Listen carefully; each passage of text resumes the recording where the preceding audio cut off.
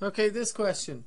If you do not put the first card back in the deck before you draw the next, what is the probability the first card is a club and the second is black?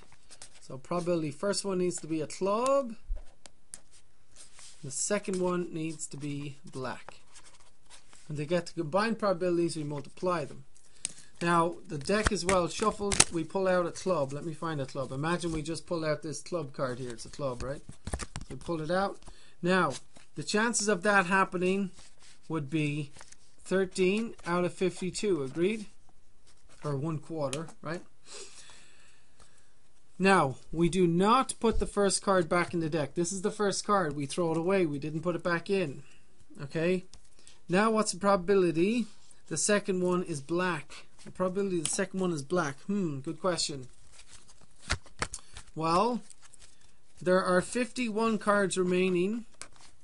How many black cards? That's the question. How many black cards?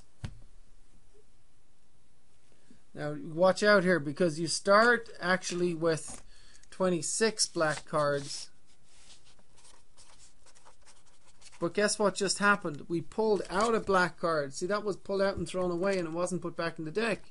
And so we have 25 black cards left. We have 25 left. Okay?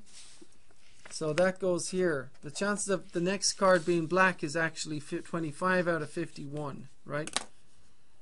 And we can cross cancel. 13 into itself goes once, into that goes 4 times.